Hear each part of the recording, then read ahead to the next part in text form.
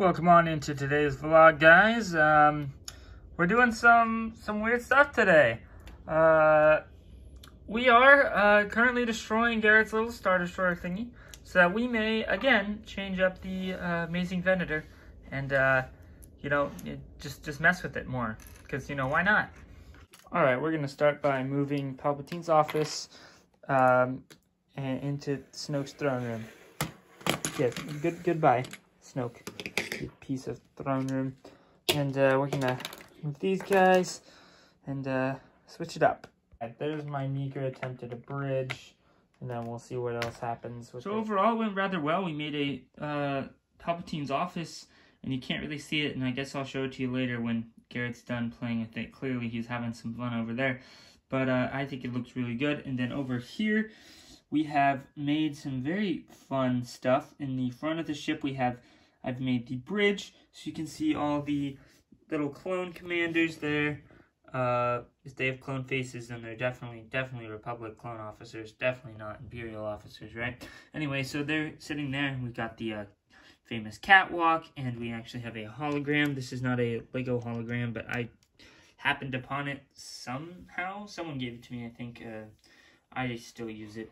I think it might be from Halo or something. Anyway, you could take your Captain Rex minifigure or any other minifigure you want. You can put some Jedi on the bridge or something, but it looks absolutely amazing. If we want to let's put Cody on here too, because that's cool.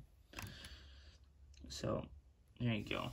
You got Cody and Rex, taking orders. And then I also did a lot of greebling stuff, so that's real nice. It makes this thing look so much nicer. Unfortunately, you can't have these guys in there with the thing open, and you also can't have that hologram still there. You gotta move that. This is why this little thing exists right here.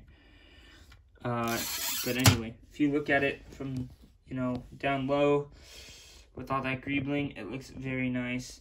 This is just a little ship Garrett made, and I think it's supposed to be a Republic cruiser, but I'm not sure.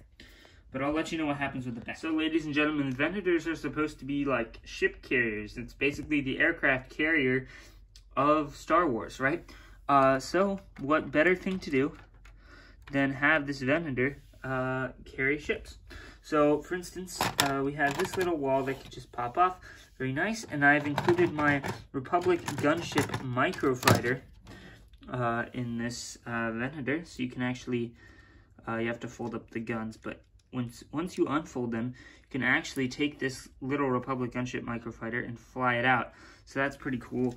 Just like it's a ship, in Star Wars in the show that's, going out into battle or something.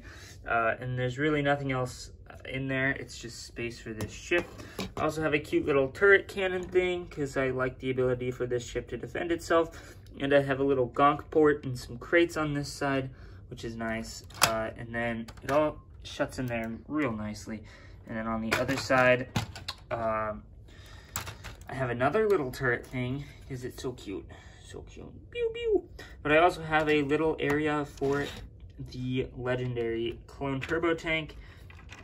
This bad boy can go in there and just kind of chill. So now you have a clone turbo tank microfighter and a Republic gunship microfighter all contained inside the Venator. And as for the back, I just left the little escape pod. I think it's a really cute escape pod, and I don't know why me or anyone else would change it. So that's my thoughts on that. But yeah, these turrets barely fit, but they do fit, which is just great.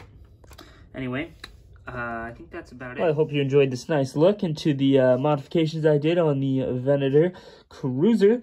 It is quite the beautiful thing, and I was glad I was able to spice it up a little bit with some greebling and all the major modifications I did. If you liked the video, make sure to hit the like button and subscribe if you're new. I do things like this quite a lot, and can't wait for the next one. So thank you guys, and I will see you in the next one. Peace out. Captain Rex, execute Order 66.